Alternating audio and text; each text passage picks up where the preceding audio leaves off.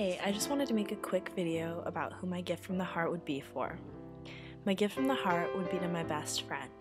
I'm going to change her name for this video just because it's kind of a personal story. We'll call her Gloria. She went through a lot this year. Her father physically and verbally abused her constantly, and she was forced to move 2,000 miles away from me and all of her other best friends. Luckily, we all started college, and she was able to spend the last few months away from him, and he wasn't hurting her anymore, luckily. But she would call me every night when he would be hitting her, yelling at her, screaming at her. I could hear him in the background, and it was just so awful. And honestly, she really deserves this.